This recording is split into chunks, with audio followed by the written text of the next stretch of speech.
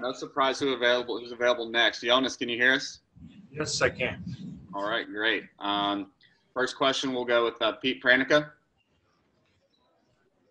Hey, Jonas.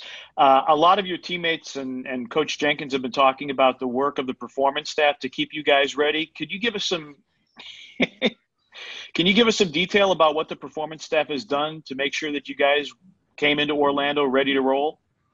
They put a lot of work in to, get us ready. We had a couple of practices in Memphis. We were trying to get ready. It was not equal to this work, but we did part of on our own. We was trying to stay ready. We knew that season was going to be open, and you did part on yourself. So we're good. They put a lot of work in, and we're happy to be on the court. Happy to play as a group again. Devin Walker. Jonas, walk me through your fishing trip the other day. How big was the fish? How was the experience? And are you planning on doing it again more throughout the bubble? Yeah, I'm planning to do it every night now from 8 p.m. It's cool. It's just do something. Get out of your room, do something. I like fishing, so it's perfect for me. Be there and catch some fish. Mike Sadie.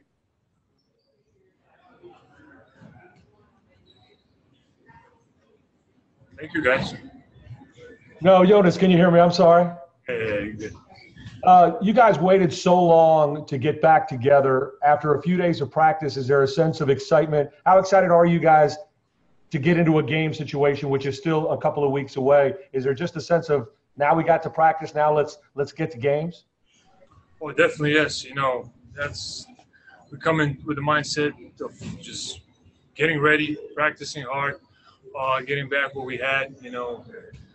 It's been 5 months since we stepped on the court, so it's going to take a while. But we're ready. Everybody's healthy. Good to see all 17 guys ready, healthy, and practicing, getting the memories back, and being better than we were before. Evan Barnes. Jonas, can you hear me? Yes. All right.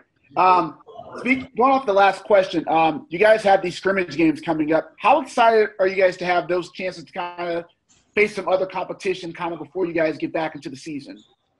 I think the biggest thing we miss is competition. It doesn't matter. You're competing against each other. You're competing against other team. You're competing against, coaches even.